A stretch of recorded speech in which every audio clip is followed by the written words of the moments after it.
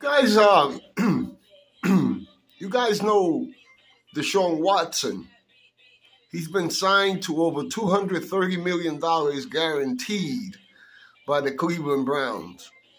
But Deshaun Watson is facing multiple charges and allegations concerning his behavior with women who were hired to be his massage therapists.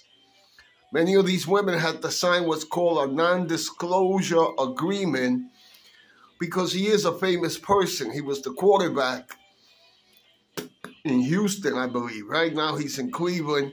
He hasn't been able to play. The NFL has to make decisions about him, whether they're going to suspend him or not. But he reminds me of the case of O.J. Simpson, who is worse because O.J. Simpson supposedly killed his wife and another young person. But there's also a case you may not remember. From way back, almost like 40 years ago, Cesar Cedeno. Remember him? Cesar Cedeno?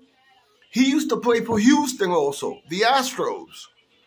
And he killed his girlfriend, his mistress, down in DR, in Dominican Republic. I know this because I'm Dominican, okay? I remember this clearly. And when he came into the league, they compared him to Willie Mays because he was doing Willie Mays kind of thing, stealing over 50 bases, 55, 56, hitting 300, 320, hitting home runs. This guy was like a Mike Trout today, like that kind of guy, yo. But then after he killed that girl, injuries, and what a lot of people think was his conscience, it bothered him that he killed that girl. That was his girlfriend, man. He loved that girl. He was showing off his gun, playing with it. And I'm going to tell you this.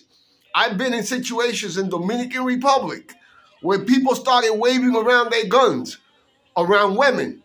3 guys, and you sitting there, and they all start taking out 38s, 357s, 45s, and showing it off, and doing the clips and all this nonsense. I swear to God, I've been in that situation. So I believe that what he did, all right?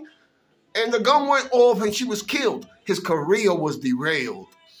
Deshaun Watson got a bunch of women claiming he did this one thing and a third, and I don't know. You know, he likes to have whatever it is he enjoys sexually. He's a young man with a lot of money.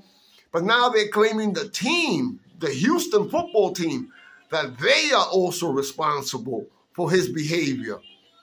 I mean, that's a stretch. You know what I mean? He's got money. These young women know they're massage therapists. They may be professionals. But when you're dealing with star athletes, don't tell me power does not corrupt. Money is the root of all evil. So don't tell me that the power dynamics don't have something to do with this. Want to be close to a powerful person? Want to get to know him? Hopefully start a personal relationship? Look where they got Nicole Brown, Simpson, at the hands of OJ.